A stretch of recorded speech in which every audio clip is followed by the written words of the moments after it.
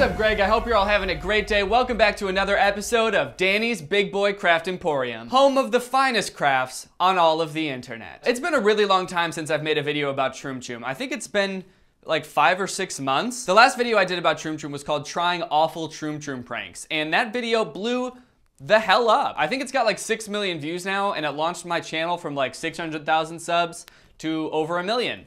So I'm gonna do that again. So I haven't looked at Troom Troom's channel in a while, and while I was researching for this video, I started to realize that I think they're trying to shade me. And a few people have sent me before that Troom Troom now has a character named Miss Gonzalez. Miss Gonzalez is in complete harmony with her kitchen. She's a character that they only just started including in their videos a couple months ago. So I thought that might be shading me, because this channel is from like Ukraine or something. I don't know how many people with the last name Gonzalez there are in Ukraine, but I'm guessing it's not a lot, so I don't know what else they could be referencing. But then I saw this video. It's called 9 Fun Christmas Treat Ideas. And we find out that Miss Gonzalez has a nephew named Stevie.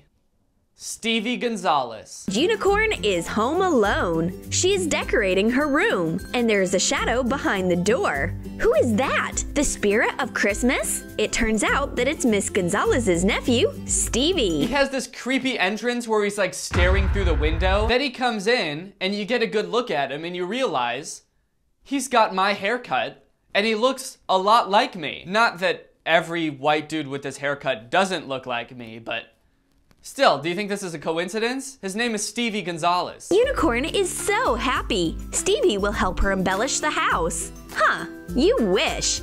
Stevie is a busy bee. There is no room for unicorns and Christmas decorations in his schedule. He has to keep an eye on his Instagram likes. They also made him like a huge asshole who's like actively hating on Troom Troom in the videos. They make him super obsessed with getting likes on Instagram, almost like they're trying to shade an influencer. What the fuck do you think you're trying to pull, Troom Troom? You think I don't get it? You think I don't see what you're trying to do? You're trying to shade me so that I make another video about you, aren't you? Well, it's not gonna work. And you wanna know why? Because I was already gonna make another video about you anyway, bitch. Then there's this whole plot where Stevie Gonzalez is rude and eats cookies when he's not supposed to, and he turns into a reindeer. Apparently, these unicorn cookies are magical. They just can't bear rude people. This is like psychological warfare. Are you threatening to curse me and turn me into a reindeer? I won't have it. Anyway, that's enough talking about Stevie Gonzalez. I just thought that was really weird that I've apparently been beefing with this Ukrainian crafts channel for months and had no idea. Anyway, Greg, let's get into some crafts. So the theme for today's crafts is sneaky. More specifically, sneaking shit into school that you're not supposed to have in school. Troom Troom's got a bunch of these videos like this one. It's called 10 Weird Ways to Sneak Gadgets into Class. And in this particular craft, they're going to teach us how to sneak music into class so you can listen to music without your teacher knowing. What a boring class. The girls need to come up with something. Cindy just so happens to have a musical pencil sharpener. A musical pencil sharpener, huh? That sounds like a pretty cool idea. I don't know if this was a thing in most high schools, but I've seen lots of creative ways of like listening to music in class. I think the most creative one I've seen is like you actually run the wire from your phone up like a hoodie and down your sleeve, and then you have the earphone in like the palm of your hand, and you just pretend to be resting your hand so you can listen to music in class instead of passing high school, I guess. Take apart a pencil sharpener of a suitable size.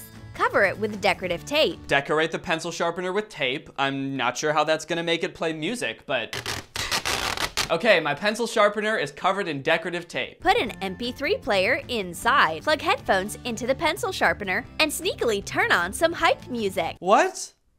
That's the whole craft? That's how you sneakily listen to music in class? This doesn't fix the problem with listening to music in class. The problem is that you've got wires running directly to your ears. Do they think their teacher's just gonna be like, hey, no listening to music in class? Oh, my bad, it's just plugged into a pencil sharpener. They must just be listening to pencil shavings. Okay, be honest, can you tell that I'm listening to music right now?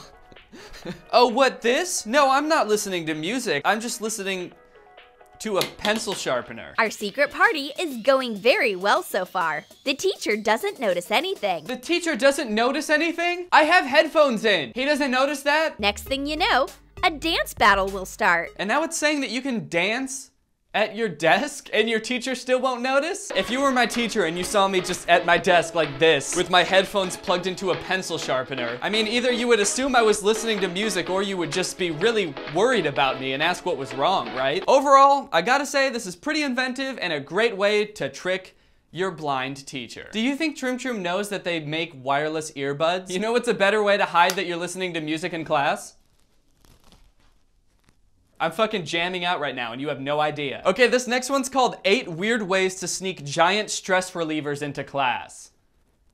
So, pretty bold of them to imply that there's normal ways to sneak giant stress relievers into class. What does that mean? Like, we all know of all the normal ways to sneak giant squishy balls into class, but here's some weird ways to do it. The premise of this whole video is teaching you how to make giant stress relievers that look like school supplies. So like a giant pencil sharpener that's actually a squishy pencil sharpener that you can sneak into class. The only problem being that why would you bring a giant pencil sharpener to school in the first place? You're like hiding a weird thing in an even weirder thing. It would probably be more normal to just bring like a stress ball to school. But instead, they're like, you need to hide the squishiness of a stress ball in something that we all bring to class, like a giant pencil sharpener. Redhead is late to class. She brought some chaos to school along with her homework. Honestly, same. I bring chaos literally everywhere I go. She's having a bad day. She fell into a puddle and tarnished her reputation. I'm trying to picture how she fell into this puddle and only got like the tip of her knee wet. If you fell into a puddle on your knees, you would get like your whole shin wet and your knee. How did she fall into a puddle and just get the tip of her knee wet? She must have just dipped the tip of her knee in the puddle. Honestly, that's impressive if that's what she did, and no wonder it tarnished her reputation. Everybody was probably like, did you just see that girl jump knee first into a puddle? What's wrong with her? But Dolly knows how to calm her friend down. A giant paperclip will help her. A giant paperclip will help her. What? How is that gonna help? That's not a stress reliever. It's just like a silly looking thing. This girl must be really easily entertained. If the second her friend pulls out a giant paperclip, she's like, oh, my day is ruined. Oh, fuck yeah, dude. Is this a giant paperclip? Oh, fuck yes, thank God, dude. I've been waiting for this. Okay, let's figure out how to make this giant paperclip. Bend a piece of wire to be the shape of a big paperclip. Okay, I got some crafting wire that we're going to turn into the shape of a paperclip. Okay, that's a pretty sizable giant paperclip, and you know what? I'm feeling pretty relieved of my stress already. Honestly, I don't even think I need to do anything to it. I feel weirdly calm now. No, not yet. Not until we finish the craft. Mix light clay of different colors and cover the big paperclip with the rainbow mixture. Okay, and now I'm just gonna cover the piece of wire and feast your eyes as this regular piece of wire turns into a stress reliever.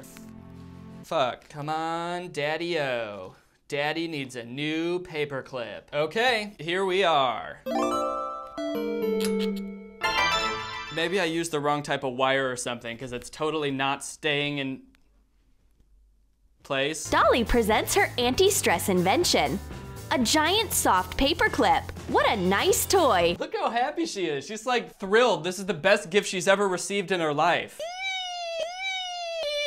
How easily entertained do you have to be for someone showing you this to make your day? She figures out some unusual ways to use it. A punk-styled necklace. Or maybe a hat. Oh, sick. So it's got a couple different functions. Could honestly probably make a weapon. Yeah! So it's not only a stress reliever, but also very dangerous, a very dangerous weapon. Here's another video called 15 Weird Ways to Sneak Candies into Class. This video is for people who need to be consuming candy at all times. They can't wait until passing period, they can't wait until lunch, they need candy, now! Mr. Sebastian is wearing a weird tie today. Is this actually a new trend in fashion? He's definitely hiding something. Sebastian tries to distract the students with studying so that they don't suspect anything. And meanwhile, he carefully adjusts the knot on the tie and drinks his favorite chocolate milk. So this invention is supposed to help teachers sneak chocolate milk into class. Because I guess for some reason teachers aren't allowed to just bring like a water bottle full of chocolate milk to class. Like, teachers are allowed to have water bottles in class, right? Couldn't you just hide it in this? You could hide anything in this and no one would know. Why do you need to make a fucking tie? Who is so desperate for chocolate milk that they need to engineer this thing? Me, that's who. Cover a plastic shirt collar bend with yellow velour. Cut off the excess and sew it. Then it says to sew this part together, but I don't know how to sew, so I'm just gonna glue it, and I hope that's okay. Here comes the glue, Poppy. Oh, ah, Jesus, ow, holy shit. I just touched hot glue. I think I have a burn on my finger, Jesus. Hot glue is hot, ow. All of these craft channels use hot glue like it's nothing. They should have safety warnings at the beginning of all these videos. That really could have fucked my finger up, dude. Low key, that could have high key destroyed my finger. Low key. Fasten a tie from a collapsible plastic vase. I didn't know what a collapsible plastic vase was. That's something that I feel like I've never seen before in my life, so I'm just gonna use a Ziploc bag. It says to make a tie shape out of this. I don't know if I wanna go for like a realistic tie look or like the tie that they have in the video, which is like this thick, like really wide tie that nobody would ever wear. Yeah, okay, I guess I'm going with a thick tie. I guess I'm going with a real thick tie. I definitely feel like the second I fill this up with water, the whole thing's just gonna unfold and this is going to be a disaster. Hot glue the top halfway. Is this gonna melt the plastic? Time to find out. Ow! Even like pushing this closed through the plastic is like burning my fingers to even touch. Craft channels are all over hot glue, like they're not constantly burning their fingers. How do they do that? How is that not the biggest mystery of 2018? I'm a little bit worried, low key, that this is going to melt the plastic of the Ziploc bag, all this hot glue. Just low key, high key. Attach the tie to the base.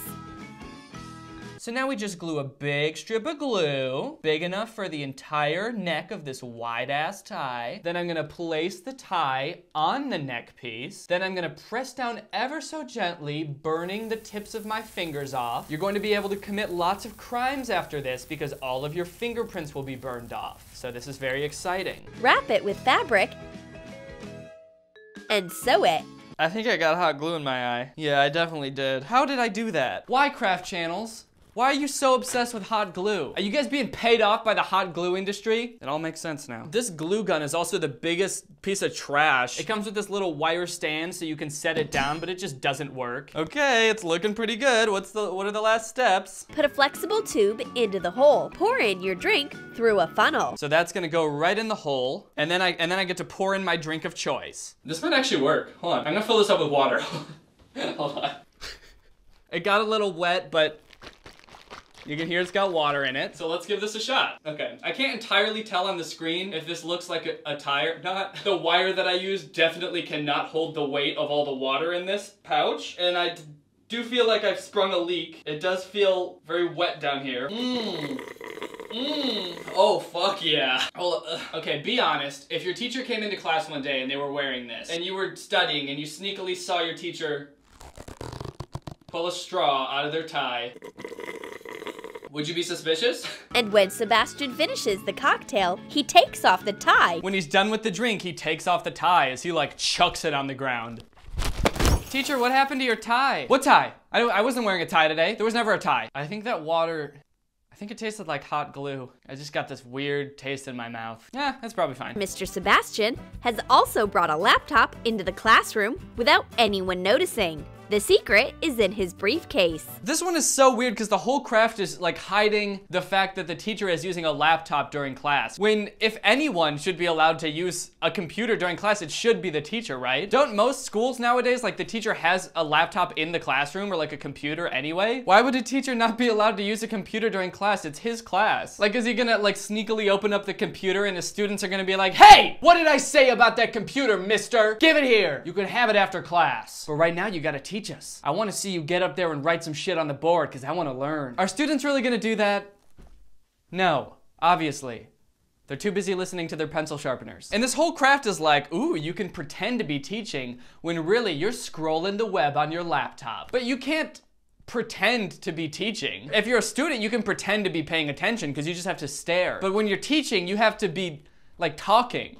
and answering questions and writing shit on the board. You can't be doing that and playing a YouTube video on your computer. Take an old briefcase. Cover the leather around the fasteners with painter's tape. Coat the metallic clasps with gold acrylic paint. Cut circles out of metallic corrugated cardboard. Paint them gold and hot glue them to make pyramids. Attach them to the corners of the briefcase. What does any of this have to do with putting a laptop in a briefcase? What? There's so many extra steps to this. Do you want to see how you do this craft? I'll show you.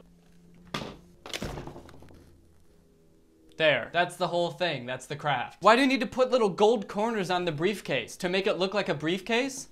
It's already a briefcase. Is that to distract from what's going on over here? So students are like, damn, that briefcase is blinged out. They're just like staring at the gold corners on it instead of the teacher who's been staring into his laptop for the past 45 minutes. I just imagine him in the middle of teaching and he's like, so if you look on the board here, you can see, oh, whoops. Oh, I dropped my pen into my briefcase. Hold on, kids, I gotta look for it. A laptop in a briefcase? Yeah. All of his kids are just sitting there like watching him. Man, where did this pen go, guys? I cannot find it. It's been like 45 minutes since he even looked at them. Put your laptop inside. Yeah, no shit. Put the laptop inside. That's the whole thing. I know to do that. Why isn't this working? They can still see the laptop. Put your laptop inside. Oh, inside. I'm so stupid. Attach an elastic cord loop at the top. Put in a mouse. A mouse? This dude can't use the trackpad on his laptop, and he's using the mouse outside of the briefcase. How is this not the most obvious thing ever? Sorry guys, I still can't find the pen that I dropped in here almost an hour ago. I think I'm getting pretty close though. And he's browsing Troom Troom, because of course he is. He's gotta constantly be on the lookout for new, weird ways to neglect his students and get fired from his job. What kind of world does Troom Troom want us living in? I just imagine like walking into a classroom 5 years in the future and everybody's just pretending to be doing what they're supposed to be doing. Like you walk in and the teacher is at his desk pretending to be teaching, but he's really staring into his briefcase typing, and he's also like drinking chocolate milk out of this weird tie thing he invented. There's a bunch of students with their headphones plugged into pencil sharpeners just rocking out. And then there's just one student who's just sitting in the back crying, just squeezing a gigantic paperclip. And most of the students aren't even there. They're just like cardboard cutouts of themselves. Well guys, I hope